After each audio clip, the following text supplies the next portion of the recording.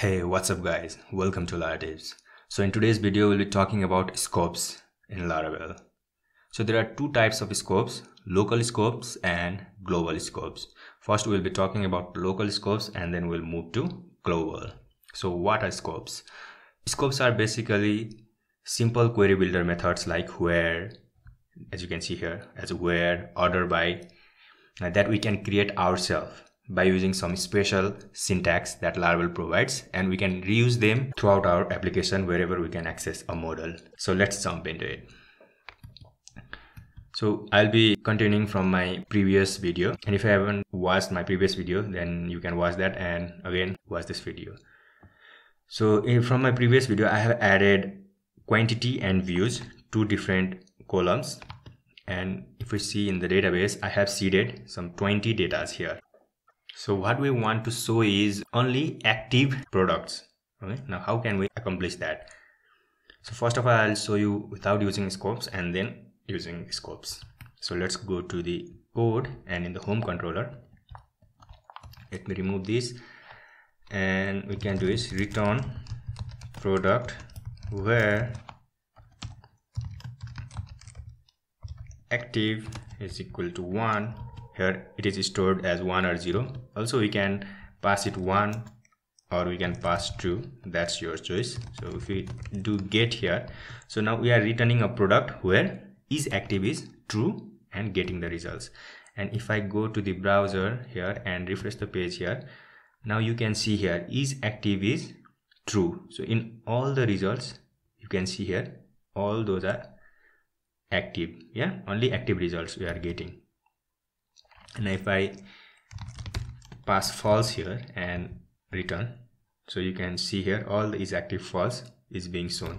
So wherever in our application, if we want to show the active products, then we always have to write this code, but we can make it simple using scopes. So let's see how to create any scope. So we are getting active as a, we only want to get active products, which is this product. Yeah, and we have to go inside the product. Okay, so which is inside app, model and products. Okay, now here we can define a scope like this: public function. A scope will always start with scope. Yeah, and now what we can give it a name, we can give it a name as we only want to show active, so let us give it a name as like this. So this scope active will receive one parameter by default. Okay, so it's query. So this is the query builder, this product query builder, which we will be getting here. Now what we can do is return query where active is equals to true. So we are defining a scope and giving a name as active, and whenever we apply this scope, it will filter the products and only give us the active results. Now how to use that? We can replace this with active. Okay, we don't need to write this scope, we only need to write anything that is after the scope. So the first letter here, you can see here it's capital letter here, but you can use capital or small letter because the methods in PHP are case insensitive. So you can use either capital letter or small letter, so it doesn't matter. But keep in mind that we should not use this scope. Okay, so Laravel does some magic inside, and it makes the active method available within the product. Now if I go here and you can see here all are false. Now if I refresh the page, now look here, I can see all the products that have is active is true. So just to show you, I'll comment this out, and there is no scope query. And if I, let's say if I refresh the page here, now you can see here call to an undefined method active. Yeah, so and if I uncomment this, then the active method will be available within the method, and if I refresh the page, all those will be available. Now wherever we want to use or find the active products, then we don't need to do where is active is equals to true. We don't need to know anything about the database structure of our project. We just need to call the method active and it will get all the products that are active. Okay, similarly, now we want is every product that has the quantity greater than 0. Okay, let's say we want to show in our website that all the active products and all those products that have some quantity, so that they could buy that. So any product with the quantity 0 we should not show, because we don't have the product and we should not let users buy that. Yeah, so we will not be showing those products. So what we can do is here now create another scope.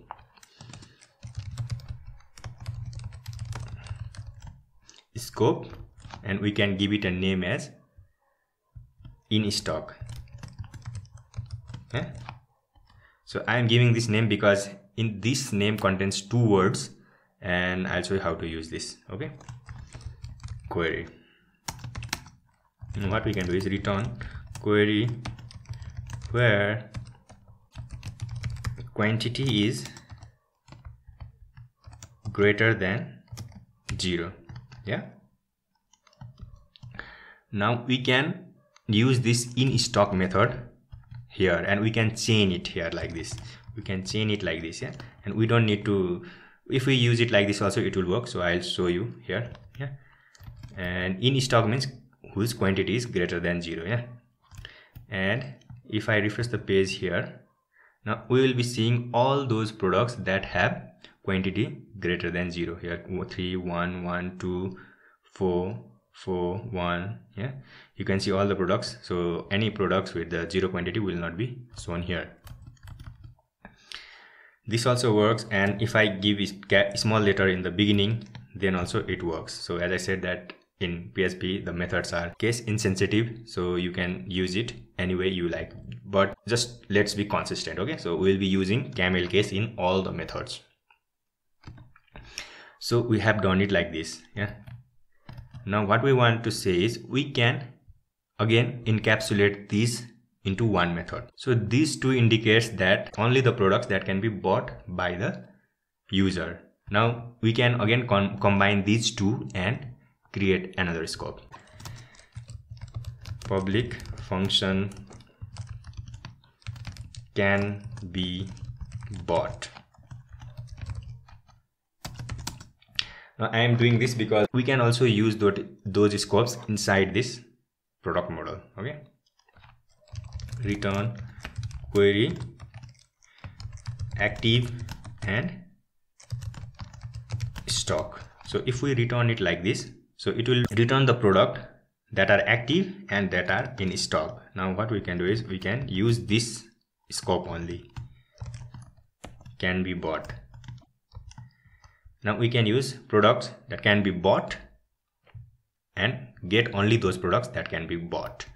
And if I go ahead and refresh the page here, so it will give us all the products whose quantity is greater than 0 and those are active. Now if we see here, all the actives are shown here and all those quantity greater than 0 are shown here. So false are not shown here and those with the quantity 0 are not shown here.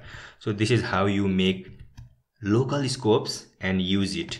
So you can use it now wherever in other point or other controllers or other part of the project you want to use only show the products that can be bought by the user, then you can just call this method. So you don't have to call this this where, you can use where. This becomes a little bit long. So now we can make our controller a little bit more cleaner.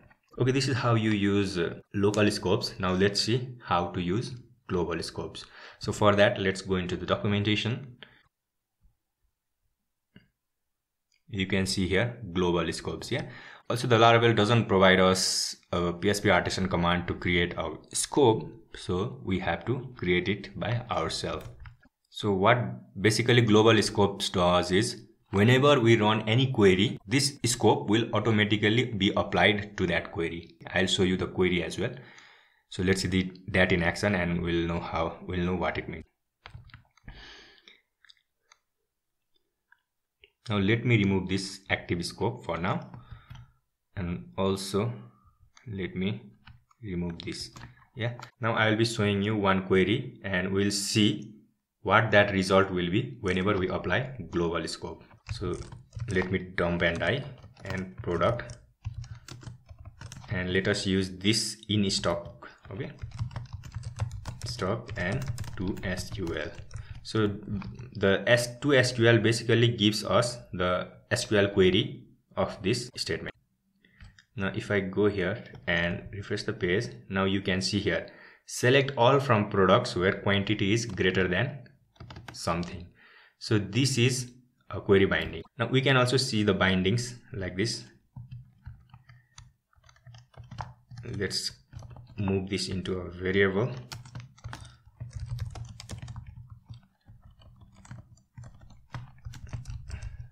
We can also give multiple parameters to this DD.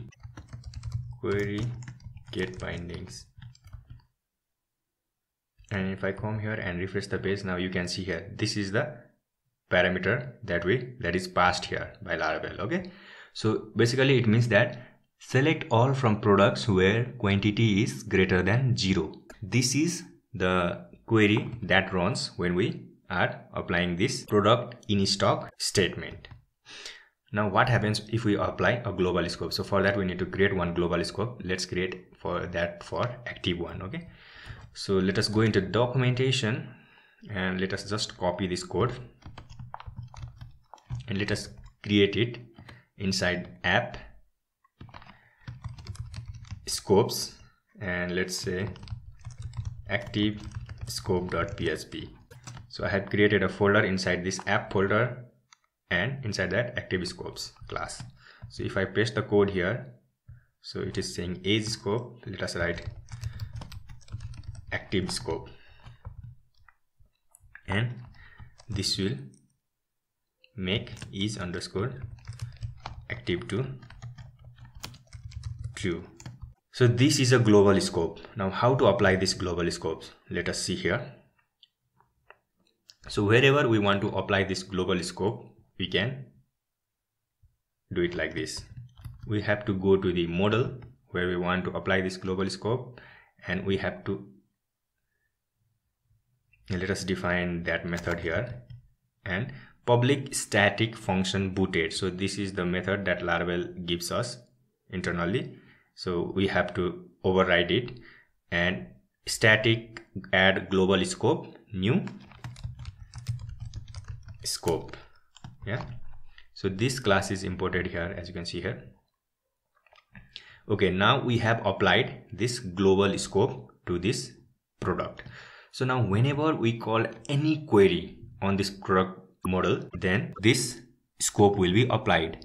And if we are only calling this product in stock, then also this is active query will be applied. Now let's see that in action. Now if I go to the browser, and you can see here in the home controller, we haven't written here where active is equals to true in this statement. Yeah, so now if we go here and refresh the page, now you can see here this extra query is also applied. So it is saying select all from products where quantity is greater than 0 and is active is true. So this is coming from the global scope. So if I comment this out and again go to the browser and refresh the page, now you can see here that query is gone. Yeah, so now whenever we access any data from the product, so always we'll get the active products only.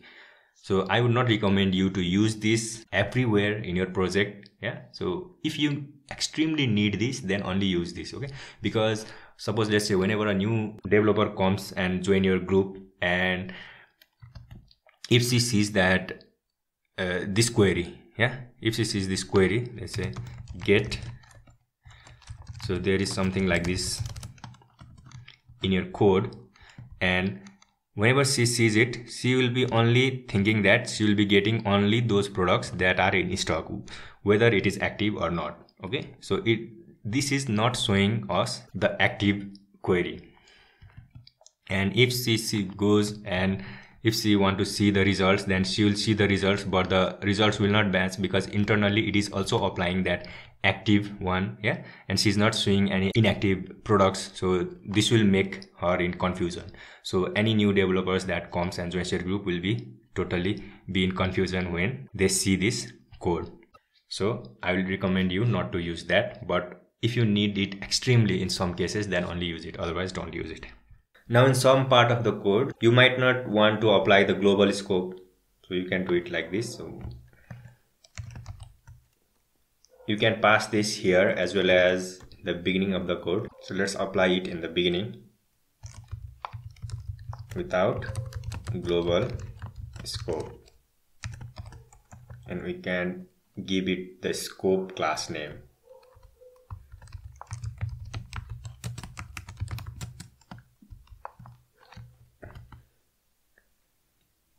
Now if I come here and refresh the page, so you will see, as you can see here, is active, false is also being shown here. True is also shown and false is also shown. So both active and inactive products are being shown. So today we have discussed about scopes in Laravel.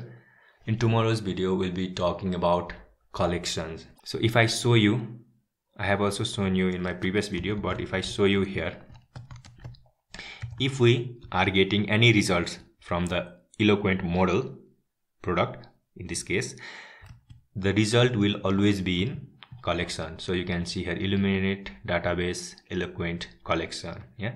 So basically it is a wrapper for an array and it provides so many useful methods. So we'll be seeing that in our next video. So that's it for this video, guys. Thank you for watching. Have a great day. Bye.